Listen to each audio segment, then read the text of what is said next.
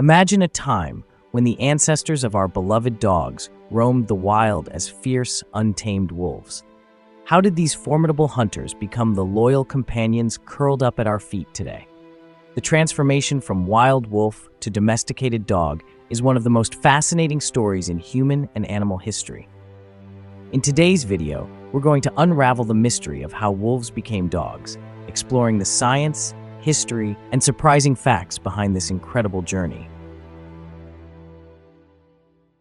Let's start by going back thousands of years, to a time when humans and wolves lived side by side, but as competitors, not companions. Wolves were skilled hunters, just like humans, and both species often targeted the same prey. So how did these two apex predators become allies? One theory suggests that it all began with a mutual benefit. Some wolves, possibly the less aggressive or more curious ones, began to hang around human camps, scavenging for food scraps. Over time, these wolves grew more tolerant of human presence, and in return, they helped keep other predators away from the camp, acting as an early warning system. This relationship marked the beginning of the domestication process. But it wasn't just any wolf that became a dog. It's believed that a specific subspecies of gray wolf, now extinct, is the ancestor of all modern dogs. This brings us to the next part of our story: selective breeding. As these early wolves and humans continued to coexist, something interesting started to happen. The wolves that were less fearful and more sociable around humans were more likely to survive and reproduce. Over many generations, these traits became more common in the wolf population living near humans. This process is known as natural selection, where the wolves that were better suited to living around humans thrived, while those that were too aggressive or skittish didn't. But humans played an active role in this transformation. Early humans likely began to selectively breed the friendliest, most cooperative wolves, choosing those that showed desirable traits like loyalty, intelligence, and a willingness to work alongside humans. This gradual process led to the emergence of a new kind of wolf, a wolf that was more dog-like in its behavior and appearance. Over thousands of years, these proto-dogs became increasingly distinct from their wild relatives, eventually evolving into the dogs we know today. But the domestication of dogs isn't just about behavior. There were also significant changes in their physical traits. Have you ever wondered why dogs come in so many shapes and sizes, while wolves look relatively uniform? This diversity is a direct result of the domestication process. As humans began to breed dogs for specific purposes, such as hunting, herding, or guarding, different breeds with specialized traits began to emerge. Some were bred for their strength and size, like mastiffs, while others were bred for speed and agility, like greyhounds. And of course, some were bred simply for their companionship, leading to the smaller, more affectionate breeds like poodles and chihuahuas.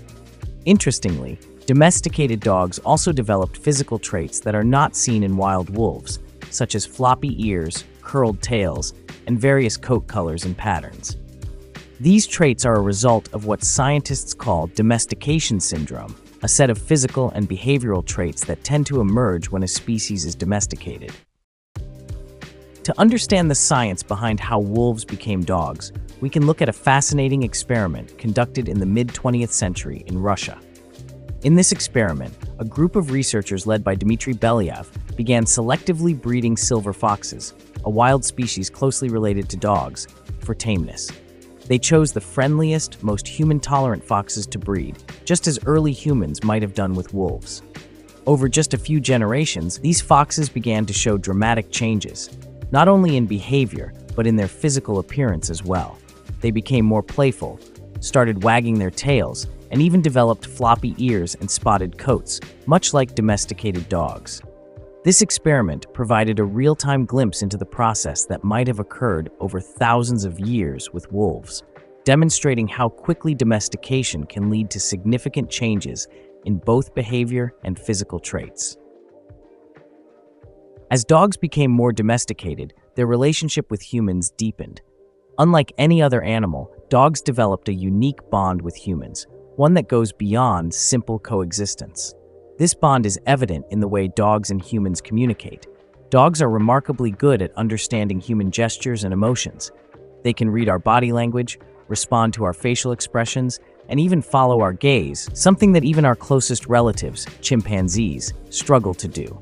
This deep connection is likely a result of thousands of years of living and working together. Studies have shown that when humans and dogs interact, both species experience a release of oxytocin, the love hormone, which plays a key role in social bonding. This chemical reaction is similar to what happens between a parent and child, highlighting just how special the human-dog relationship is.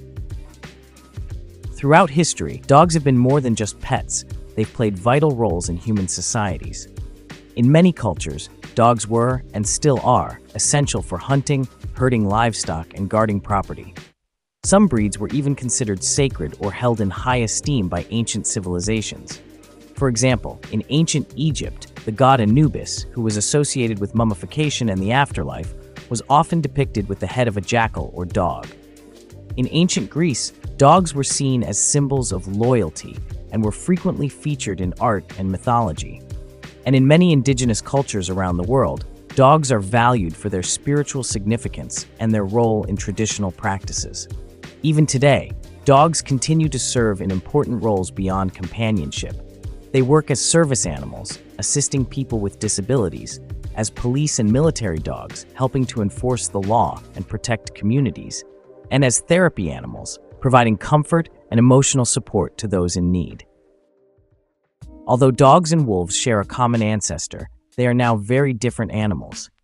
Wolves are highly social, but their social structure is very different from that of dogs. Wolves live in packs with a strict hierarchy, whereas domestic dogs have adapted to fit into human social structures. Dogs are also much more adaptable in their diet, able to thrive on a variety of foods, whereas wolves are strict carnivores. Behaviorally, dogs have evolved to be more dependent on humans, seeking out human company and guidance. This is in stark contrast to wolves, which are self-reliant and avoid human contact whenever possible. Go on, look. Ooh! I think I might have moved a little bit too fast there and just got snapped at. Genetically, there are also differences. While dogs and wolves can still interbreed, producing fertile offspring, their DNA has diverged in ways that make dogs more attuned to life with humans. For example, dogs have more copies of a gene called AM2B, which is involved in starch digestion, reflecting their adaptation to a human-influenced diet that includes more carbohydrates. Before we take a look at the future of dogs, make sure to subscribe and hit the bell icon to stay updated on new videos. It's super easy and helps us a lot. As we look to the future, the relationship between humans and dogs continues to evolve.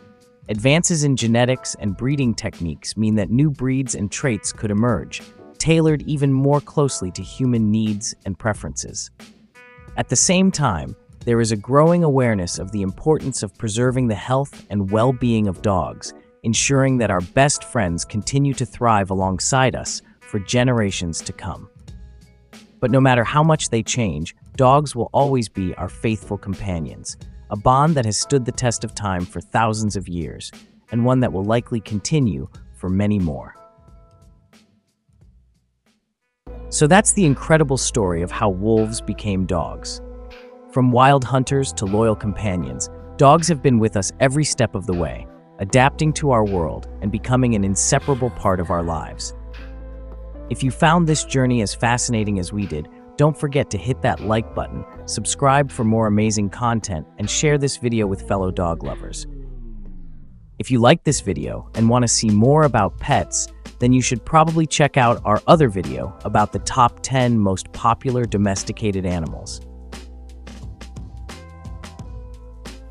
And as always, let us know in the comments, what's your favorite thing about dogs? Thanks for watching, and we'll see you in the next video.